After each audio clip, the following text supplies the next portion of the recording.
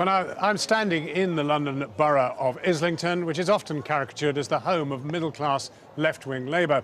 From this weekend, it's likely to be not just the home, but the political base of the Labour leader. Jeremy Corbyn is here in his constituency tonight. He's in the hall behind me, taking part in the final rally of the party leadership campaign. And we'll hear from him in a few moments. But there are no votes left to win. Polling closed at noon today amid a continuing row over the party's failure to provide election slips for all those eligible to vote, as our political correspondent Michael Crick now reports. On the shore of the Thames, just up from Westminster this month, 4 horsemen in The Rising Tide, a work by the underwater sculptor Jason de Taylor. What began as a 3-horse race suddenly became a 4-horse contest when Jeremy Corbyn joined the fray as a 200-to-1 outsider. And now Mr. Corbyn looks like creating the biggest upset in any leadership election in British political history.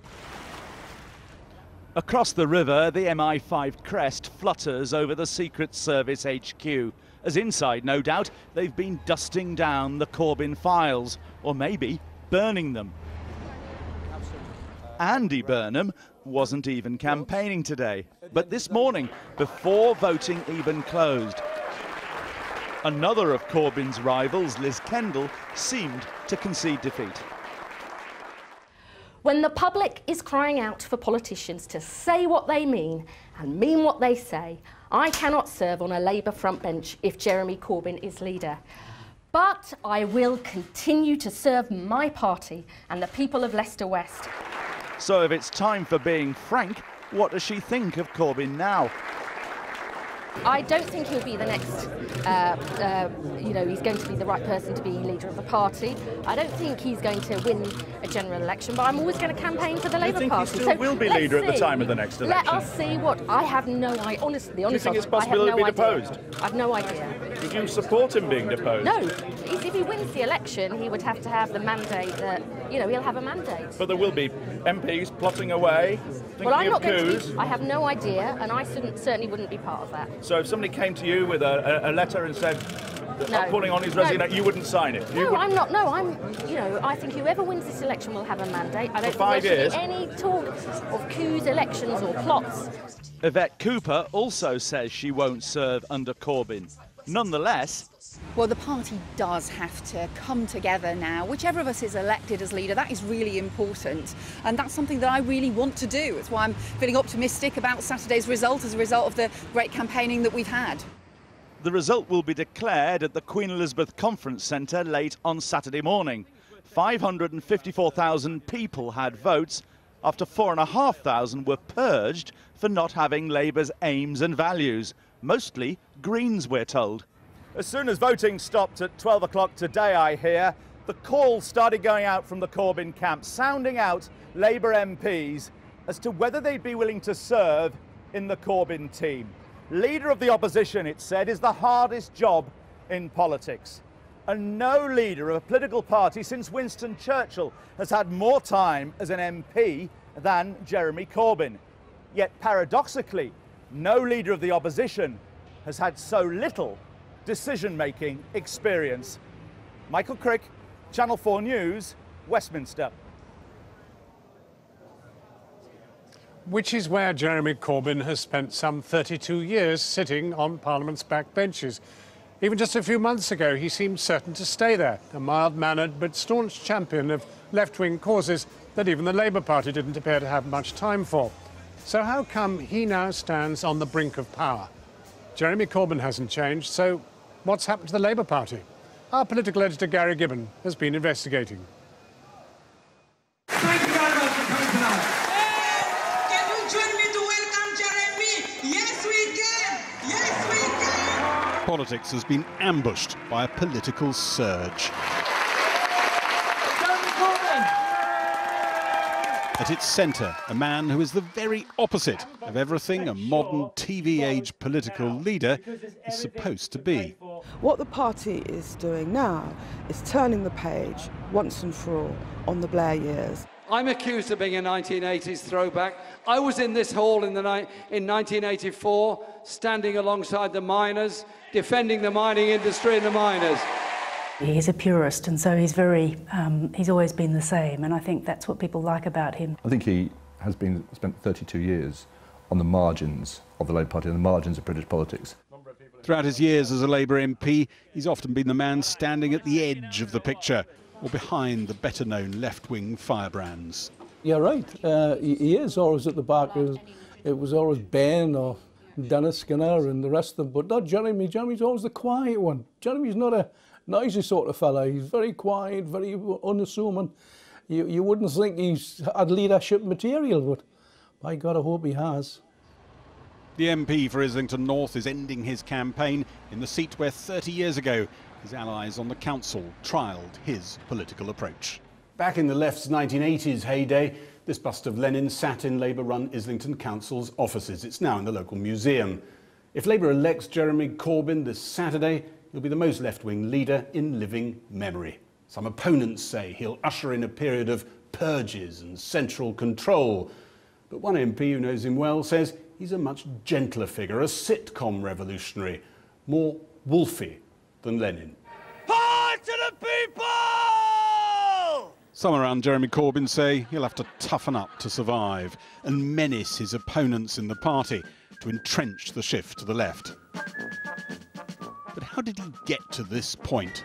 A rebel on the brink of becoming leader. We must do more to involve members of the public in our decision-making.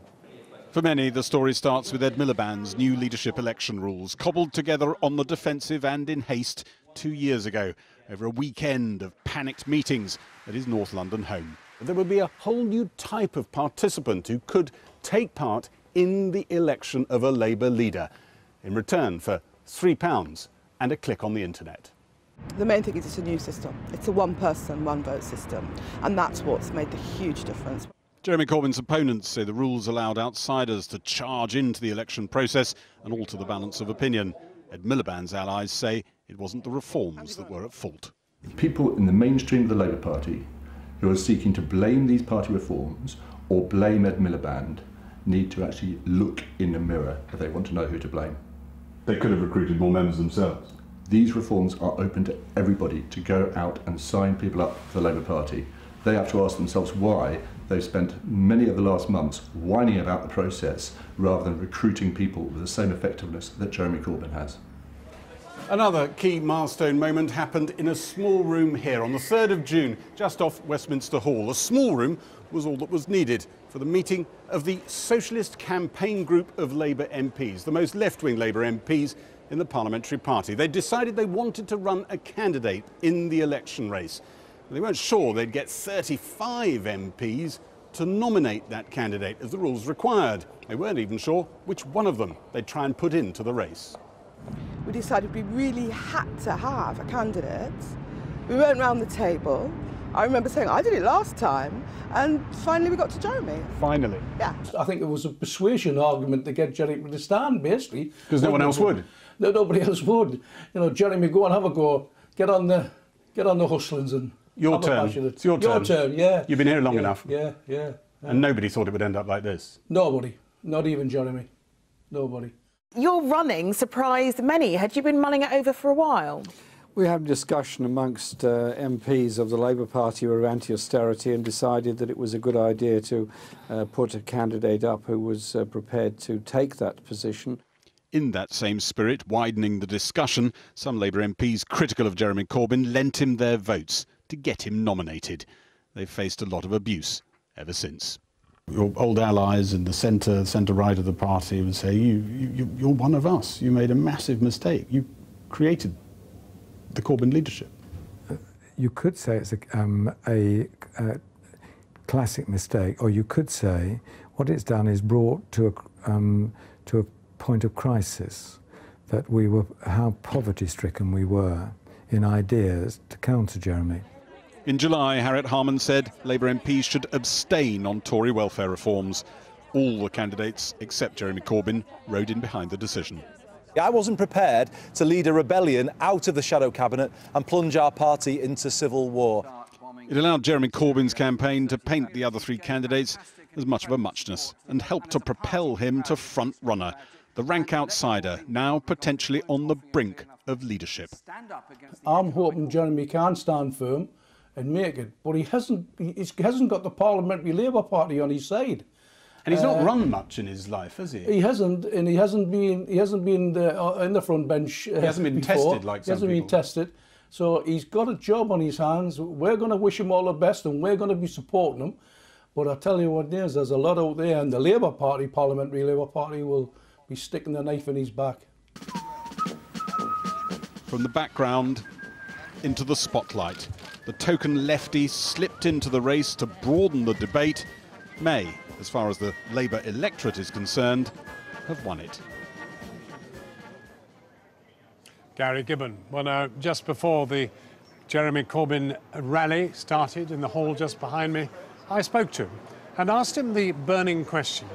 Is he scared at the prospect of leading the Labour Party? Well, it's a huge responsibility and there's huge issues coming up. I absolutely get and recognise and understand that. And But you look at yourself in the mirror and you say, Jeremy, I mean, this is an out-of-body experience. I look myself in the mirror and think I've spent my whole life campaigning on political issues. I've spent my whole life in the Labour Party. I've been put forward to this position. We've discussed all this with thousands of people, and there is, if we're successful, there's a huge responsibility. If we're not successful, there's a huge responsibility because the Labour Party is now the biggest membership it's been for many, many decades. There's huge things there. I there. asked you whether you were a little bit scared. I mean, that's a personal question, but it would be quite natural if you were. I'm very well aware of the responsibility. Scared, no. Really? I mean, you came here on your bicycle on Sunday. You could find yourself with special branch protection, a car, and a salary of £135,000, 560. All those things are up for discussion on Sunday. Do we get special branch bicycles? Well, you're a cyclist. Well, I am, but the leader of the opposition has a lot of stuff to do. He'll need a car. Yes, sure. Well, we'll see about all that on Sunday. Have you thought about things like that? Of course I've thought about all of those things. I've thought about the importance of doing the job, the importance of representing the party across the whole of the country, the importance of the parliamentary work, and the importance of representing my constituency. All those things have to be balanced, and also the importance of having a moderately normal life. How are you going to bind the campaign that you fought with the unity of the Labour Party? Well, the campaign we fought has brought a lot of people into the party. A lot of people maybe came into the party anyway. I think there are many older people who've come back who went away from Labour after the Iraq War. There are many younger people who were written off as being non-political, but in reality were turned off by the style of politics and are very open to the sort of ideas we put forward, as I said, on economic issues, but also on environmental issues, social issues, the way we do arts policy, all these things in Britain today. And I found, interestingly, the response is much the same in all parts of the country. For example, you've got a huge meeting. You're talking meeting. about people who have come in new to the party, but of course there are people who've been in the party a long time and sitting in the House of Commons quite a long time. I mean, how are you going to bring people together, or does that not really matter? It does matter, and I've had many discussions with colleagues in Parliament over the past few days. There are many there who do not agree with many of the ideas that I put forward. I fully understand that. They also understand that whoever is elected leader, and we don't know who it's going to be, has a mandate that has come from the widest franchise there's ever been for a Labour Party election. So there's going to have to be some quite serious discussions about the way we do our economic policy and a number of other things. That is surely good for the party. And at the end of the day, they're all Labour MPs. They've all been selected and elected by the Labour Party and by the public. So I think we're going to... You'll be surprised how much we're going to achieve. Well, and if it happens, can you build a shadow cabinet? Are you confident that you can find the people to work with you? Extremely confident, yes. I've had many discussions with people already about how we're going to take this thing forward. You've got a shadow foreign secretary in your head, a shadow chancellor. I mean, there's lots of things in my head, but I don't think it'd be a good idea to tell you what they all are now. No, but they are in your head. Of course, there's lots of things in my head, including that. Because a lot of people are sort of making out that in the end this has been an extraordinary political campaign, but can it lead to a coherent leadership of the Labour Party? It's got to lead to a coherent leadership if the election goes one way. If it goes the other way, then there's a slightly different set of circumstances. But yes, this is real enthusiasm by ordinary people wanting something different. And that is surely what's exciting. And they're not all young, they're not all old, they're all ages, they're all ethnic groups, all faiths. It's a kind of amazing sense of popular coalition, if you like. You're a man who's lived an organic North London life. You've had a work-life balance, ride a bike, you're a normal human being. But after Sunday, if you win, you'll be suddenly the possession of a political process. But I'll still be a normal human being. Jeremy Corbyn, thank you very much for talking with us. Thank you. Welcome back to Islington in North London. I was brought up in no uncertain terms to hate Tories, the frank words of the newly elected Labour MP Jess Phillips. But to win a general election, Labour needs to regain many thousands of people who voted Conservative at the last election, particularly in the south. One seat which Labour held during the Blair-Brown years was Wansdyke in Somerset. Redrawn as North East Somerset in 2010, it fell to the Conservative Jacob Rees-Mogg. So would a Corbyn-led Labour Party be able to reclaim the seat? We took Jess Phillips down to Somerset to take a tour of the constituency with the MP himself. It's really lovely to be in this bit of Somerset. It is completely different to anywhere I come from, and my constituency couldn't be any more different. You are looking incredibly dapper, sir. It's just natural. It's just natural. You're just a natural. That's what you get in North East Somerset. Oh, is it? Yeah. Oh, OK.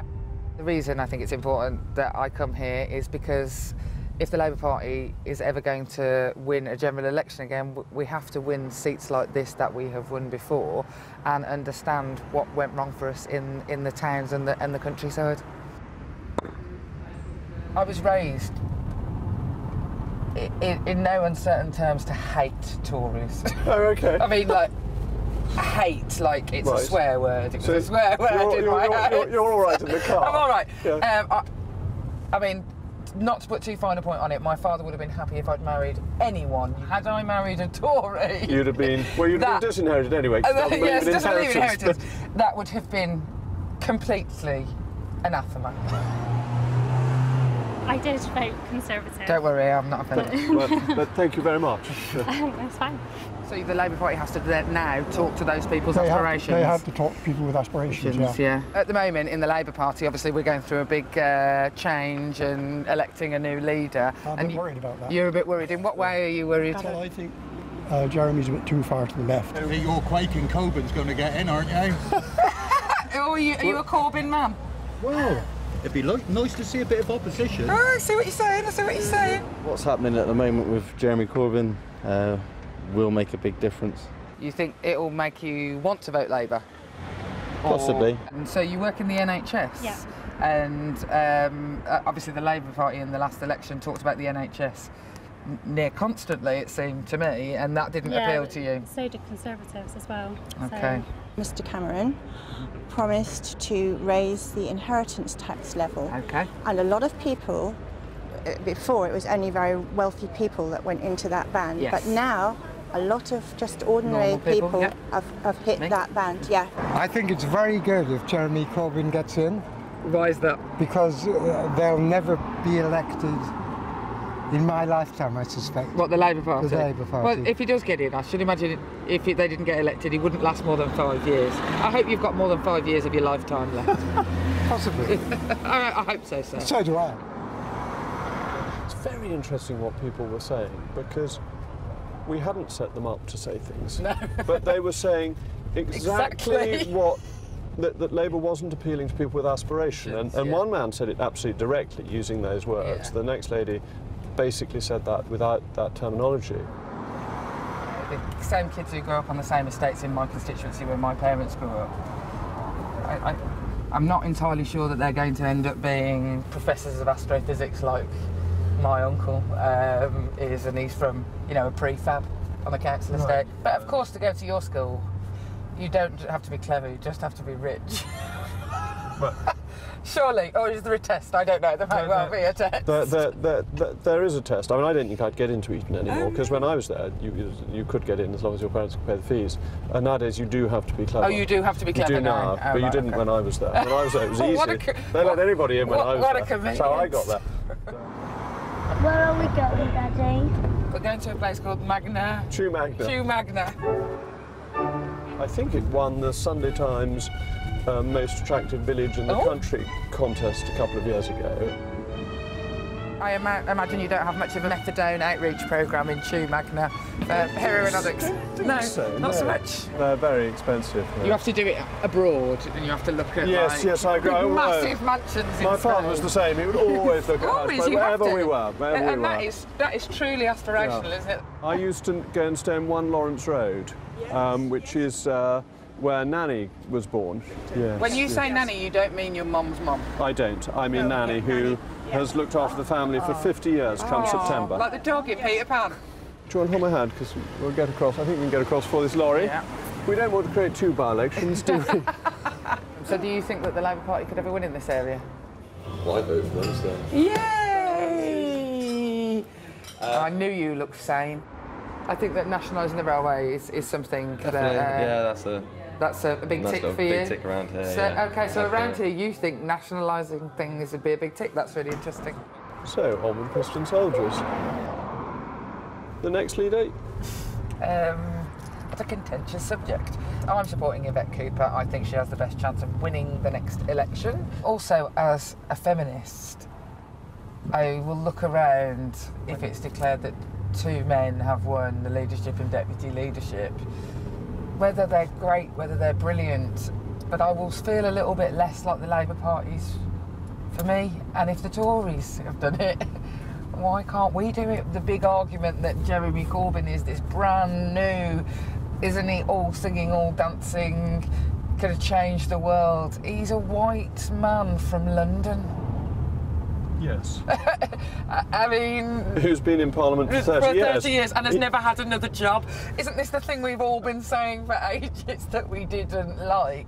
You'd serve under him. You're not one of those who wouldn't serve under him. No, I would serve under him. It's very difficult to basically... And if you won by a huge amount, it's like me slapping the face of the activists who helped get me where I am, to say that they're all wrong and they're all stupid. It completely mystifies me that Liz Kendall isn't way ahead, that she seems to me to be the one who has the ability to appeal to the type of person that Tony Blair appealed to. Liz Kendall, in my opinion, harps back to the past just as much as Jeremy Corbyn does. It's just a more recent past. Well, this is Radstock. Radstock was the coal mining centre, really, of north-east Somerset. It was the heart, the beating heart of the Labour Party with the Working Men's Club. I was always Labour all my life. All your life? My grandfather was Labour, and my father was Labour, and my father was a coal miner. So you used to be a Labour man, you're a traditional Labour man. In the 80s you were a Labour man, in the 90s you were a Labour man. And Labour all my life. So you've been Labour all your life. So how do you feel about the Labour leadership? I'm not very happy with Corbyn. So you don't want it to be Jeremy Corbyn, even though you are, you're a working class man from a mining town. But not extreme left.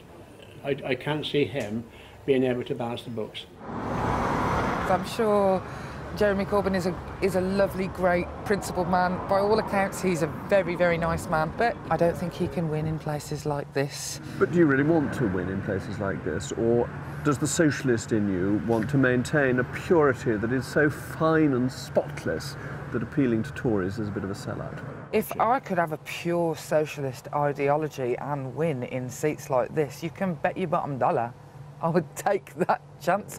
But I'm a pragmatist, and that's just simply not going to happen. But if I could, I could nationalise every single inch of this place, I would. But in the meantime, you'll be a Blairite.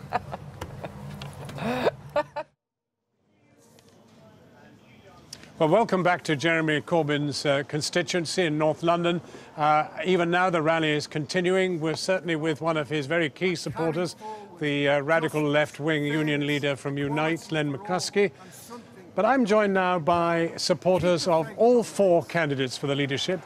Jade Azim, who's studying politics at Durham University. She's an Andy Burnham supporter. Ella Crine is studying classics at Oxford and is a supporter of Liz Kendall. Andrea Campos Vigoro who's recently graduated, has just started her first job working in PR. She backs Yvette Cooper. And Shelley Asquith, Vice President of the National Union of Students, is a supporter of Jeremy Corbyn. And I suppose what I want to know is, we talked to you, three of you anyway, when this all started 2 months ago, and you decided who you were backing. Yeah. Have you wavered? I'm not going to ask Shelley at the moment because she's a different case. She's backing Corbyn. What about you, Andrea? No, I think it was always Yvette for me. She's amazing. She's an incredible woman. She's always inspired me with her career, and when she ran, I knew that I was going to back her. And she didn't disappoint you in the campaign at all? No, she's been amazing. Liz Kendall? I have to say her bravery and integrity throughout has really kept me supporting her. And I want to win and beat the Tories in 2020, and I think the best way to do that is to support. And Jade, Andy Burnham, you never veered off him? I never veered on my first preference because I was always a fan of Andy during last Parliament. But my second preference actually did waver between either Jeremy or Yvette, and I ended up going with Yvette. Did either of you vote for Jeremy Corbyn as a second? No. Who did you vote for? Liz. And? Yvette. Right, very interesting. Now, let's get to Jeremy Corbyn. Has he surprised you?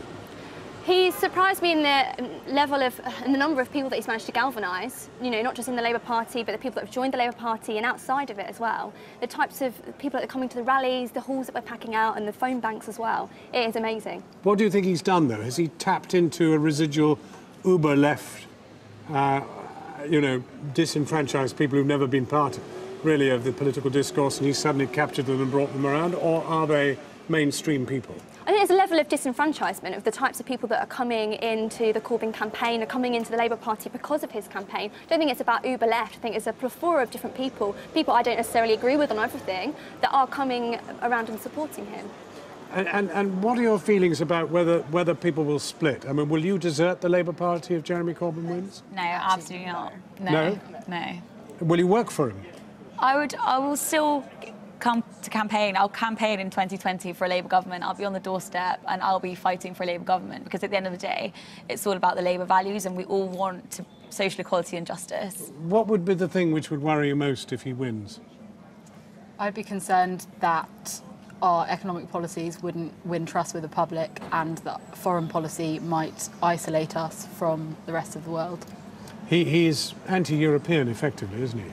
It seems that way, and NATO as well. That's really Are you pro-European? Yes. You? Yes. You?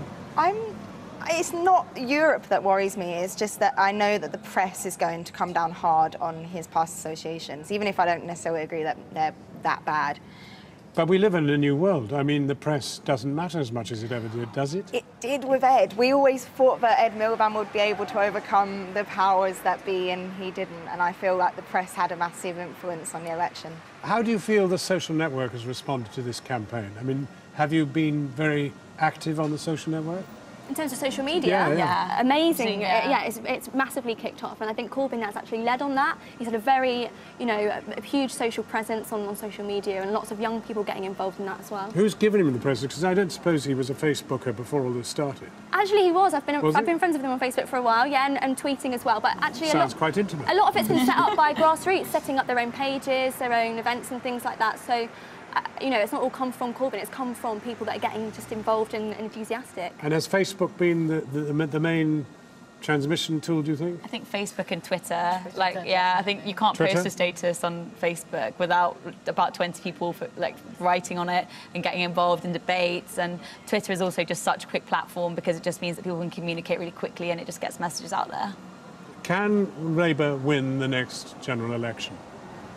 Yes, but it's an incredible mountain to climb, and it depends on how we expose this government and its flaws, basically. Do you think, for example, about how a Jeremy Corbyn leadership might manage to do things in Scotland, for example, win some seats back? I don't sadly think that that's going to be a quick process, whoever the leader is. Don't you think the only way to beat the SNP would be from the left? In a way, but at the same time, we won the 2001 and the 2005 general election without winning Scotland, and I think that our key concerns are the swing seats that we lost and the ones that we were meant to win in 2015. Jeremy will make huge gains in Scotland, I think. The way that the SNP won was by building a movement, which is what Jeremy is doing, and the types of policies they talked about, which were anti-austerity, anti-strident, are the things that he's talking about. But we can't just win in Scotland, we have to be talking to disenfranchised people, people who voted UKIP. I think Scotland was about nationalism more than it was about left-wing politics. Yeah. It's also, when you look at Glasgow, it's got massive majorities now. It's the West that we should really focus on. Well, we're going to have to leave it there, but I would say the Labour Party are jolly lucky to have 4 members like you. Thank you very much indeed. Now, political editor Gary Gibbon is here. Gary, he told us, Jeremy Corbyn told us here earlier, he's been talking to colleagues. Is he building a shadow cabinet? He's ringing them up and asking them if they'd be willing to serve under him. And are they? And some of them are saying yes, and some of them are holding their breath. I dare say some of them have already said no publicly, so he's not bothering with them. Interestingly, I've just heard that Len McCluskey, who's just been in there speaking, the United General Secretary, has actually had a little word in Jeremy Corbyn's ear as well, and this has been cheesing off some people around him. He's been suggesting that Andy Burnham should be Shadow Chancellor, when some people around Jeremy Corbyn, maybe Jeremy Corbyn himself, had rather hoped it would be his long-time political partner, as it were, the inseparable twin John McDonnell. So already something there. We'll get a few ears wagging, the idea that the General Secretary is trying to say who should and shouldn't be in the shadow cabinet. I tackled him on the car, the salary and the rest. He said, I've been thinking about them, but we'll see if there will be some changes. There will be changes. Labour Party is already preparing for them. Conferences in 2 weeks. He's got very little time to unveil stuff. And as far as I know, there's no great whiteboard covered in Post-its with a plan for the first 100 days. This is very much work in progress. We've both seen him. He's extraordinarily relaxed. Very. And they love that in there. There was a cheer at the beginning of the rally when they saw a picture of him as worst-dressed MP in an appalling corduroy jacket. Gary Gibbon.